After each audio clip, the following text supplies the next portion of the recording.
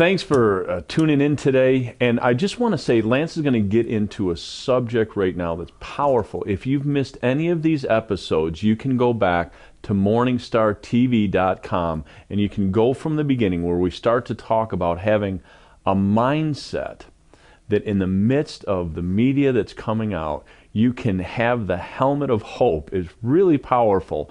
And now we're bringing it, but these sessions have been building, and now we're talking about convergence. And Lance, I know enough to know that it's that point in time that really catapults us into our destiny.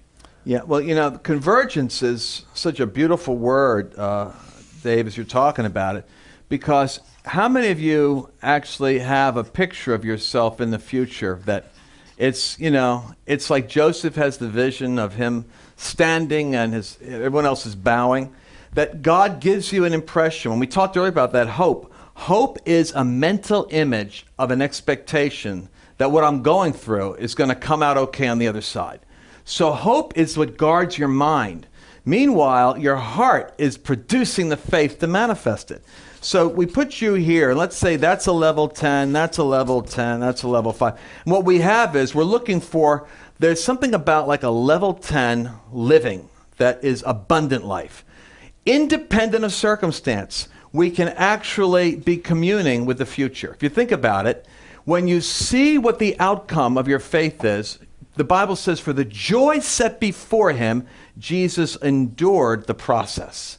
Which means that you can focus on the process or you can focus on the outcome. If you focus on the outcome of going to the gym and lifting weights, then it enables you to endure the process because you're thinking about how nice you're going to look when you come out of that process. And it's the essence of our show. It's the essence of the ministry that Rick has built around the world, the prophetic perspective, where you're seeing this thing in the future. That is the key to the kingdom of God, or one of the keys to the kingdom. It is, which is why I'm saying, even in this small illustration here, I'm going to put this helmet of hope on. You have to have the helmet of hope because hope covers your thought life, which is where the image of the future is stored. Yes. And then you're able to go through the process of whatever has to happen. Now here, what's this level 10 right here? What's this level 10 right here? I'm going to suggest this level 10 is zeal for thine house has consumed me. The overcomer, we said, literally can get to the place where those punches that are getting thrown, rather than causing you to break down in a basement. What's wrong with me? What's wrong with me? You actually start to wax stronger. The picture is that when they used to wrestle in the Colosseum, Paul says we wrestle not with flesh and blood. They would literally anoint for 2 hours the wrestlers and the gladiators, and they would rub into them the compound of the oil so that as they got into the sweat of the match, it made them more slippery. Literally, you've got an anointing that intensifies in your warfare. Wow. You become hard for the enemy to hold because you actually have an anointing that expands under pressure rather than contracts if you got your helmet on. So what happens here is this. Level 10, I'm saying that Napoleon Hill put it this way, and it's amazing how in the world secular people grab it. He said definiteness of purpose. Do you remember this stuff back then in the old success science days? Definiteness of purpose backed by a burning desire. Catch this. So we could call that passion? Passion and purpose. Passion and purpose. In other words, I have a purpose. I have a direction. I have clarity regarding what the outcome of my faith is. And I'm sustaining 100% zeal for the Lord. I'm sustaining the zeal for the Lord regardless of what's happening on the way there. Now let me pull this in for some of us. Now, sometimes a good way to look at this is when you remove one of the components. Imagine I have zeal. I come in, I'm fired up. Rick, I'm fired up today.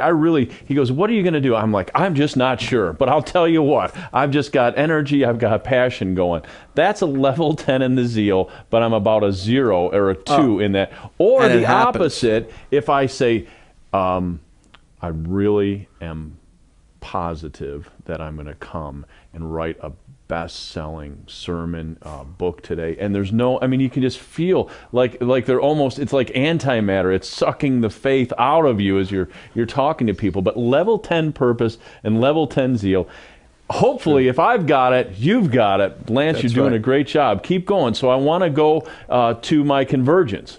So convergence is a term that is an actual studied term, 30 years worth of research by Dr. Robert Clinton of Fuller Theological Seminary. His study was that 20% of Christian ministers actually get to the place, and look at what that nuclear combination is, where they're doing what they are gifted to do, what meets their passion in terms of what they most desire to do, Wow. and that empowers them with a job that enables them to do. In other words, if you've got passion to do something but you can't get paid, you got a problem because you got to Right. figure out how to create the job.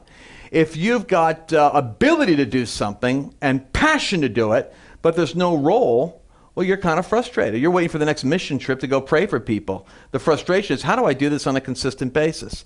20% of believers actually hit convergence. You know what convergence is? Convergence is when you respond to the invitation of God to join Him in a job description, such as you stepped into here, such as I stepped into. And here's the beauty of it. If it doesn't exist, you can create it. Welcome to the world of an entrepreneur. If it doesn't exist, create it. Because the power to get wealth is, by its very definition, the power to create something out of nothing. Anybody could have wealth. That's great. In Yeah, the that's monopoly great. money of the 1980s and 90s. Now, with this whole thing about $6 trillion, $15 trillion, all the money that Mark Noddle's talking about, you know what it means? We've been playing with monopoly money. You know what's sad? Even the world knew how to prosper during the last 10 years. While Christians are still trying to figure it out, secular people were playing with all that money. Good news is this: the game's getting reset. When nobody can prosper, that's when the supernatural distinguishes somebody from everybody. That is the key. This is when you get to shine. Yeah, that's So the here's key. the deal. God gives you invitations. You know the problem is? We all want the invitation to convergence. We don't want the invitation to the cross. Woo! Everybody wants the invitation to go into the ideal career job where I can maximize my talent.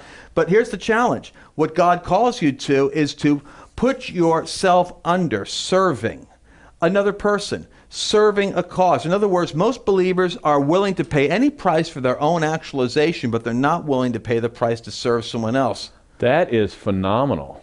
That's amazing. I do want to take just a moment. I want to mention, just got back from Korea. I had spent some incredible time at Prayer Mountain. It was amazing. But the anointing of God that's in that place that came upon my life started to make some of this stuff so real. And I want to say this: it is the Lord thy God that gives thee power to create wealth. As Lance is talking about this, as he's talking about moving into your passion and zeal, some of you have been sitting there and thinking you're stymied because you just don't see the opportunity coming, like Lance was saying. The creative ability that comes from the anointing. I just want to say it again. God gives power to create wealth. Lance, this is it's changing. Just even as we're here in the studio, I feel the anointing of God over this.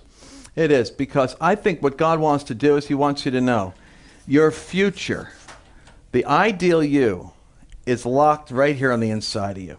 What God does through the processes of the journey is He breaks you out of the container of yourself, out of your self-reliance, out of your self-definition. Literally, there are, like the debt wall, there are walls you break through in the events of life.